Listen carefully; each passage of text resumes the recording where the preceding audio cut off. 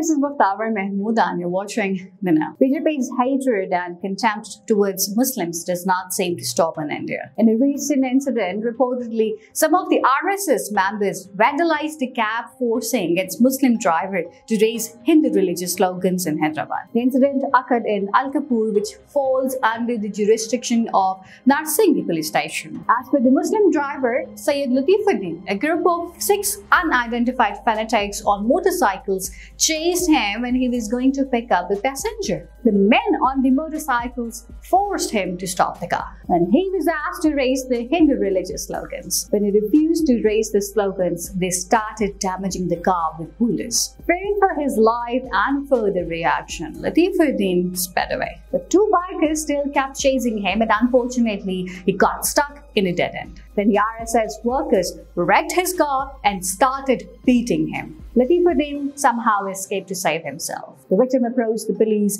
and lodged a complaint. A case under sections 341 and 295 of IPC has been registered at Narsingi police station against the attackers. No arrests have been made as yet. Muslims are increasingly being targeted in India due to the straight patronage of the radical organizations like RSS. Due to the government's anti-Muslim policies, Muslims in India face discrimination both at the state and societal level.